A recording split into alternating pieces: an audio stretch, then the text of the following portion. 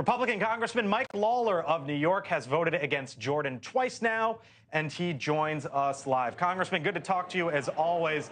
Let's start with seemingly this news coming out of the White House of a primetime address tomorrow from the President of the United States on, quote, Hamas's terrorist attacks against Israel and Russia's ongoing brutal war against Ukraine. Do you think what is coming here is a major request for both from a financial side? Well, I think obviously the White House has already intimated that they're looking for a major request that would include both Israel and Ukraine aid and potentially also deal with the border. But we'll have to see, obviously, what the president says in his address tomorrow. Ultimately, Congress needs to get back to work. There's no question about that. And unfortunately, we would not be in this situation if 8 Republicans did not team up with 208 Democrats to paralyze the House and create this chaos by removing Speaker McCarthy. Democrats don't get to wash their hands of this mess. They voted for it because they thought it would give them political advantage. And obviously, you had 8 Republicans who put their personal grievances ahead of the conference. It is obviously a difficult situation right now. We do not have consensus on a speaker choice. I still believe Kevin McCarthy is the right person to be speaker and to lead this House forward. Let's pause but there. Ultimately, what's the pressure on you like right now, Congressman? Because you think it should be Kevin McCarthy.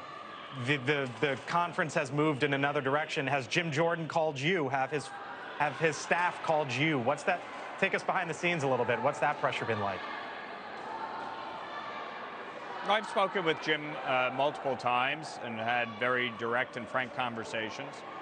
Ultimately, if the consensus is there, we need to move forward, but it's not there. And it's not a function of me or any one of my colleagues. There is over 20 and growing a number of people who do not want to move forward here. So the issue ahead is obviously building consensus. But as I've said repeatedly over the last 2 weeks, it doesn't really matter whether it's Jim Jordan, Steve Scalise, or Kevin McCarthy. If the folks in my conference who throughout the course of the year have undermined the majority by voting down rules, by voting against McCarthy, by moving to vacate the chair, if they don't realize that they have to compromise within the conference, it's very difficult to get to 218 on any number of issues, including appropriations, including aid to Ukraine. So, so what's the way out? If Jim Jordan cannot build the consensus, he needs to step aside. And it's that simple. If you don't have the votes, you have to move out of the way for the good of the conference. And right now, we need to get back to work. I think it's imperative that we empower Patrick McHenry to serve as Speaker temporarily with all the power associated with it so that we can move legislation on the House floor. To wait any longer is obviously problematic, and it keeps the House paralyzed, and we just can't let that happen. Congressman, this is on this possibility. Again, this is the result of this is the result of 208 Democrats and 8 Republicans voting to vacate the chair. You don't do that in the middle of a term without just cause, and that's why we're in this situation. And I know you mentioned the 208 Democrats, but to be clear for the audience at home, Republicans run the House of Representatives, and that's what started this whole thing. But before we go, you would not. Hold on. You would not have removed the Speaker without 208 Democrats teaming up with 8 Republicans. It's that simple.